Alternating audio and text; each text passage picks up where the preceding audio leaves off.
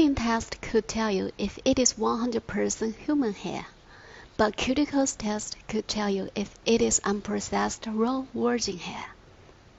All you need is a knife. Scratch the hair cuticles. It should be white. But if there are fiber mixed with human hair, look at this one. There are at least 30% fiber in the bundles. The powder is black. The bad hair material could not be all the same color. Need to be dyed up to 1B.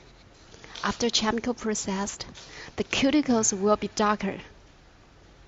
It is brown. Look at our Mona hair.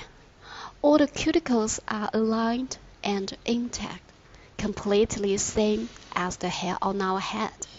This is what unprocessed hair is. That's supposed to be exactly like this.